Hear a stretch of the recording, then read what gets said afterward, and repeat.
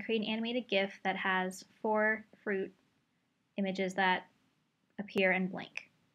All right, so first we're going to use the images folder that I've shared with you, which has a blank image, then an apple pear, plus an orange, plus another apple.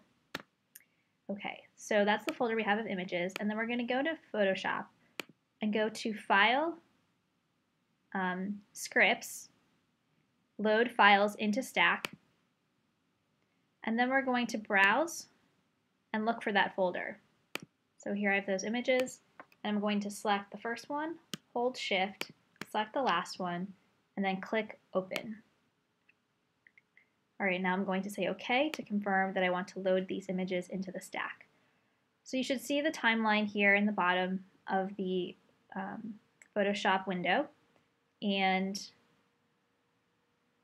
now I'll have to go to Create Frame Animation, and you should see something that looks like this. So right now we just have that white image, the Fruit 1 photo, on top, and you also will see just below that there's a button with some horizontal lines and 1 vertical line, and that actually will then display the full timeline.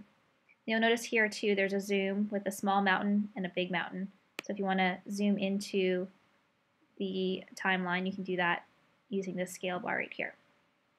Alright, so by default, Photoshop will load each image on its own line, but since my plan is just to do one image after another, I'm actually going to put these all on the same line here. So 1, 2, 3, 4, 5. And since I want to blink it, I'm actually going to load in a few more images. So you can actually use a plus sign at the right end of the timeline. And I'm going to add in another blank. Let's see if another blank one, and then another complete set of fruit. Okay.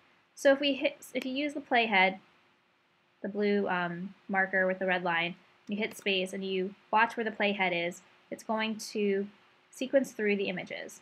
Although right now it's not doing anything or you're not seeing anything because that image frame is really long. So now it's about to go to the second image, and that'll take a while. So if you hit space again, it will stop the playhead. But what we really want to do is make this animation much faster. And so we can select each image and then click the right side and just drag it down, and you'll see there's a pop-up. So let's say maybe we wanted to have 17 milliseconds. Let's bring this one down to also 17 milliseconds. All right. And you can adjust these as you'd like. I'm just going to make them all about 17. And then just keep doing that. And make the blink faster, so maybe this is 10 seconds, and then it comes back for another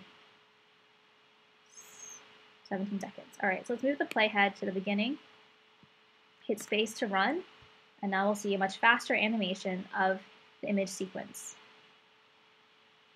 All right, so now we've confirmed that the animation works as we like. So now we have to save it. Now go to File, Save for Web, and if it's not already selected, from that second drop-down, make sure you have GIF selected. So I already have that here. So you might have something else selected, but make sure that this drop-down is selecting GIF, and then this one should also be selecting Adaptive. So I already have that by default. And then if you want your animation to loop, so you want it to go continuously, then you can go to the looping options here, which by default is set to once.